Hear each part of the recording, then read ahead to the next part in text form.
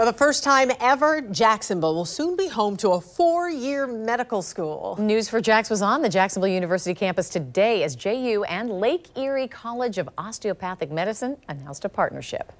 We all will look forward to welcoming these physicians into our community once they graduate from this program.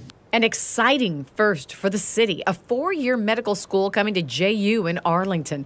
Jacksonville University and Lake Erie College of Osteopathic Medicine announcing a partnership, forming the first 4-year medical school in the city's history to be called LECOM at Jacksonville University.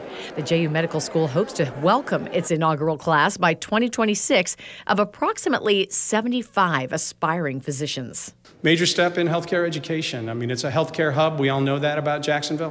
But I think now, for the first time in our 200-year history as a city, to have a 4-year medical school here, tremendous. JU President Tim Cost thrilled to share the news and saying by 2030, he expects about 150 students a year to be enrolled in the program.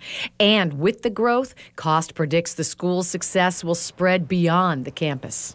What you're going to get here in Arlington is there's going to be more places to eat. You're going to need more places to live. You're going to need more places to socialize. We think it's going to be a great economic shot in the arm for Arlington and for Jacksonville. We have needed this for so long, and so we are absolutely thrilled to be a partner here and thrilled that this is coming to Northeast Florida. The executive VP and chief physician executive of Flagler Health Plus says Flagler started LECOM third-year students over the summer. We have 12 LECOM students from the Bradenton campus that are presently doing rotations at Flagler Health Plus, and so our administration embraced this, the community has embraced this, the physicians within the organization have absolutely embraced it, and we're very excited to be preceptors for these students.